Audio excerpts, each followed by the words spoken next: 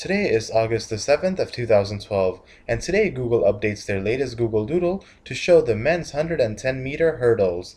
This is a new Google Doodle, which is an interactive Google Doodle, which you can move by moving the arrow keys on your keypad. And when you do that, it will actually swing the arms in a running motion, and if you hit the space key, the character will actually jump. So this is a cool interactive doodle that they came out with for the Summer Olympics of 2012 for the hurdles, and this is probably the best doodle for the Summer Olympics that Google has come up with. So be sure to check this Google Doodle out and play along with the animation, and you can do that by visiting google.com or your respective country's Google website, because this is a Google Doodle that's updated all throughout all of the Google's websites. Now, the hurdles competition at the Summer Olympics will be held at the Olympic Stadium from the 7th through the 8th of August.